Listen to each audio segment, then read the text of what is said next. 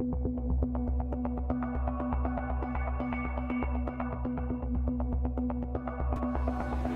Nigel Douglas. I'm CEO and founder of Global Surface Intelligence Limited, or GSi.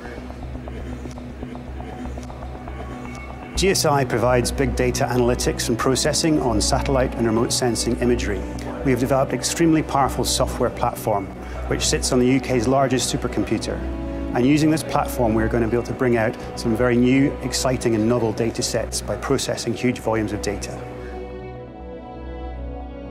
I'm Dr. Matt Tyberski.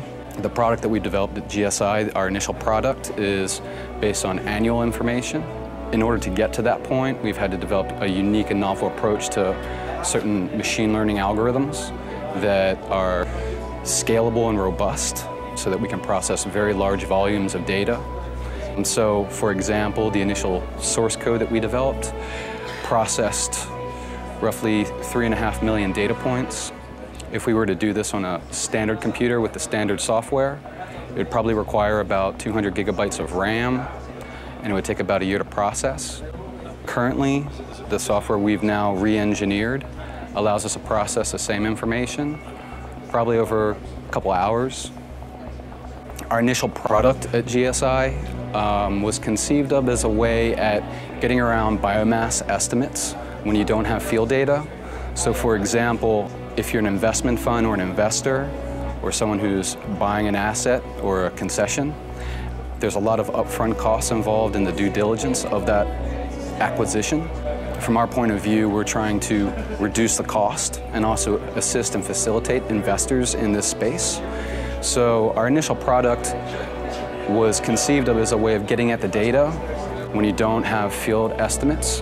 So we're hoping that we can reduce their due diligence costs in that process. If they do have ground data, if our information is not accurate enough to their ground data, we just retrain our models very quickly, and then we can provide updated information with increased accuracy against ground data.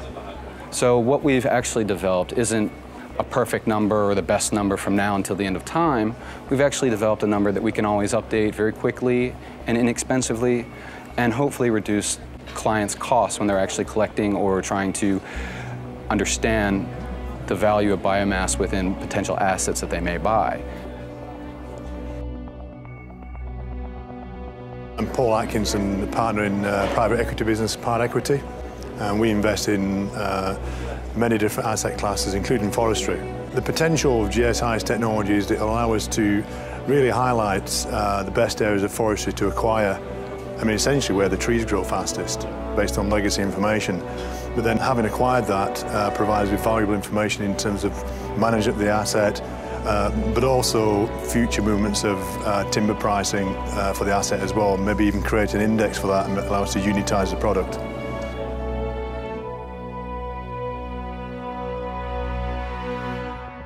So as a research scientist, I find the product that Global Surface Intelligence has produced very exciting. It's the first time, as far as I'm aware, that a map of above-ground carbon for the whole world has been produced annually.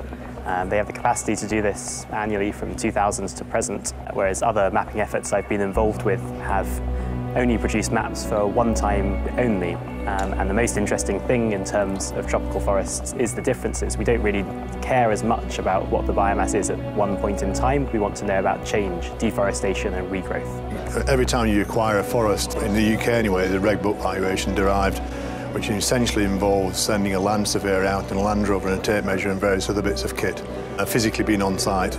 And even then, they're really only estimating the amount of timber in a particular area. You know, if you go into a forest where there's maybe 300,000–400,000 trees, it can only ever be an estimate. And that's an expensive process. You know, with this kind of technology, we no longer have to go on site to do that.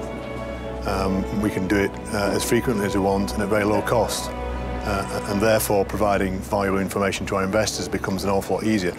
Historically, forestry funds have really valued forestry on a very infrequent basis and then relied on pointing as an index of what might be happening with it as opposed to what is actually happening with it. People often think that in order to see deforestation within a forest, you need a pixel size at the same scale as the deforestation is occurring. That's not necessarily the case. You can actually see changes in forests at a coarse resolution through a change in greenness that relates to the loss of biomass.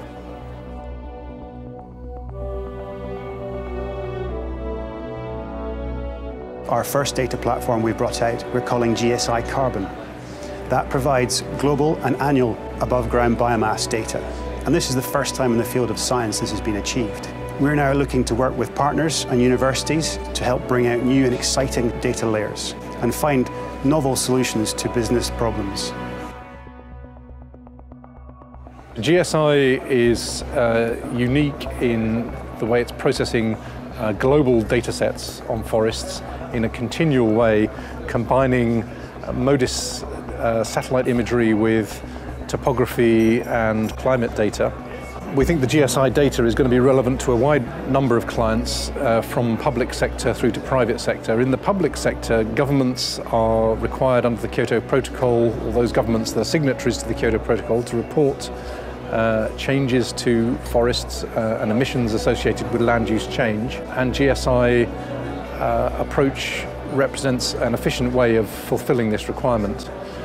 Beyond governments, there are also international organisations such as the World Bank, GEF, the UN, and also investors in forests and land use, so that there is a wide range of potential clients. We're very excited about working with GSi and using this kind of technology to really improve the way we invest in and look after forestry assets on behalf of our investors. And when we're competing with others for land to buy it, we can be more aggressive for sites where we know that it's a better planting place and therefore the timber will grow faster.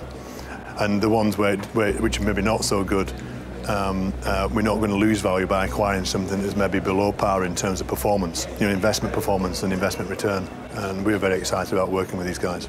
Our software was actually developed to ingest any satellite imagery, so we're not confined to using the current database, which is based on MODIS imagery, but we use MODIS imagery mainly to reduce costs for clients. The added value of the GSi platform is that we are taking our high-performance software and we're putting on a very, very high-performance computer, and this will allow clients who have databases already to actually upload their databases onto the system and process the information over a high-performance computer.